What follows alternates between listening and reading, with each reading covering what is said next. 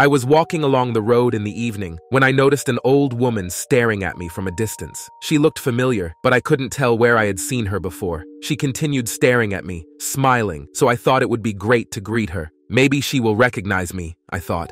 As I was closing in on her, I noticed something strange. Her smile began to fade. The closer I got, the more her smile vanished, slowly turning into a seemingly creepy one. I was terrified. Maybe I shouldn't just greet her, I thought.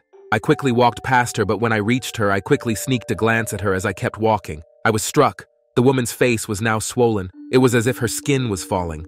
This did not stop her from staring at me with her sharp eyes. I quickly turned away and started running. After some time, I turned back and she was not there. I was terrified on that day.